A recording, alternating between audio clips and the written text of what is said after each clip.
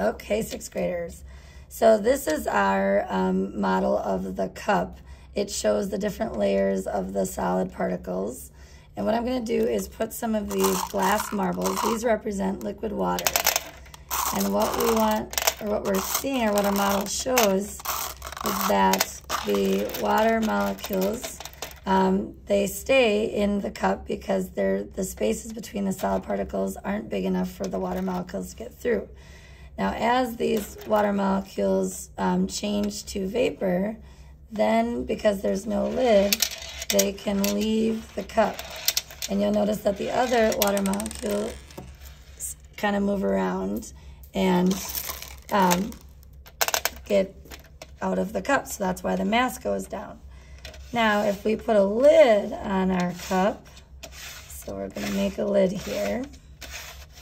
Just throw a couple of these around.